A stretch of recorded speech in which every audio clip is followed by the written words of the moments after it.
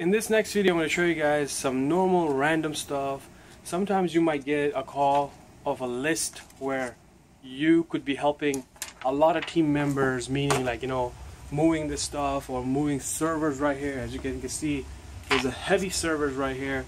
And in this video, I'm going to also show you guys just random moving, meaning 2 or 3 or 5 or 6 offices are moving. So everybody needs to put their hands on. It doesn't matter what department you're from in IT, especially the support area where all the networking team or you help together because they may need help with wiring. You might need with moving servers. Help desk may need moving all the computers. So it depends on the company how big they are, and maybe they have a specific people to do this stuff. But like I said, if you work in a medium-sized company like this, it's an all hands-on thing. There's really no who is responsible, I'm specifically responsible for servers. It's not like that. But in some companies that might be like this, that I just do only servers, someone else do the help desk, someone else do the opening up and setting up the initial setup on offices, and someone else might be doing like office calls like these, like 10 or 5 offices being moved together. So then you help each other out. So I'm going to show you, after this video, I'm going to show you some other stuff like printers stuff, basic troubleshooting for printers, and also the physical moving part. So that will be under one of our section in help desk course. Thank you. Work on big network printers. Network printers are for a lot of people. They print big jobs and they are connected through network. So to set this up, you need to have some type of print server administrator, like on a server like Windows 2012 server. You need to install a print server feature. So basically when you have that, then you can use these type of printers, or you can use any other server technology, print server technologies, but you can use it any other ways.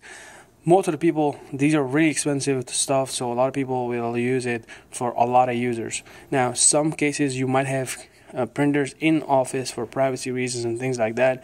The only thing you need to do is to kind of play around with your printer. Now, you might be using some different printers, so you need to know how do you quickly restart this machine. So, for example, in this one, there's a little button right here. If I click this, it tells me there's a quick restart. We usually do that. Sometimes it fixes a lot of issues. Sometimes you have to totally shut it down, reopen it. That's a physical troubleshooting. Sometimes you need to go and find out where can you open this, and then take the paper out, close it back, and then it do its reset. Sometimes if it's more than that,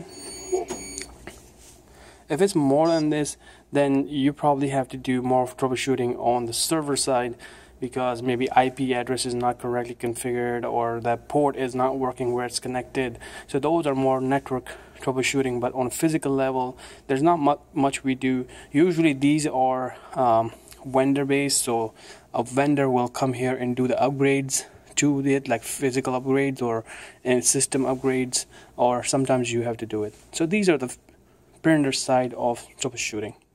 Thank you.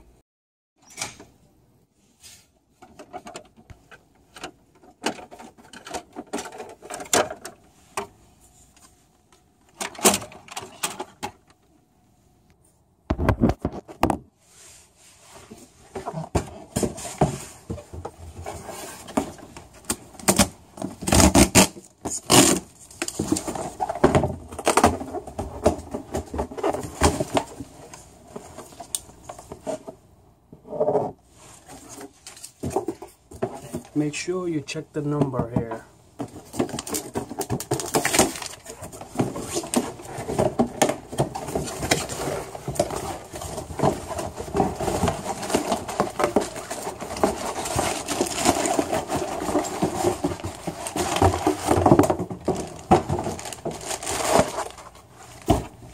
Keep this in.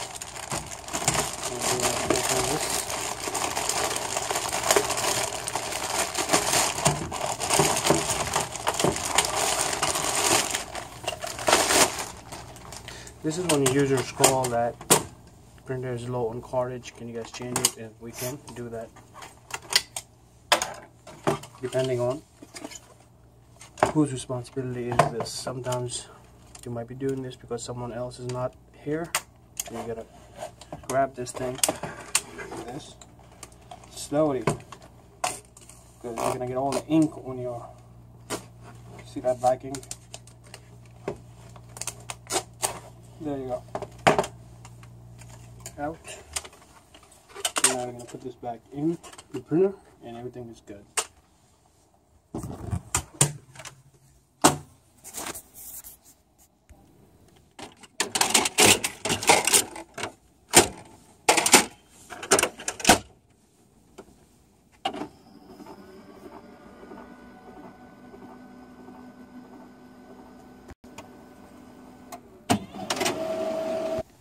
And you put this stuff back in that box, and whatever you need to go back for the recycling, it will go over there.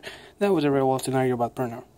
Working on different printers, you saw that we worked on HP, now we work on Dell, and most of the issues related to it, some people can't print because the driver got stuck, or the printer is warmed up pretty bad, and a lot of things can happen to the printer because there's too many pieces, maybe pepper jam. So simple way, just restart it. Quick restart usually fix everything with networking. If there's more than that, if a printer is saying that I can't find the network and things like that, then you can go to the server. But at a physical level, basic troubleshooting, quick restart, check if there's anything stuck here, open it up, make sure you know what type of printers you're working on. You can go to Google and search for the error. There's going to be error right here. Search for that with that printer name, and then do some troubleshooting. Usually a lot of times you sometimes have to just take the plug out and plug it back in. That usually also works. I know it's a little weird fix, but it fixes it. You just need to know what printers do you have, and kind of a little bit research on Google to know how to fix these little issues.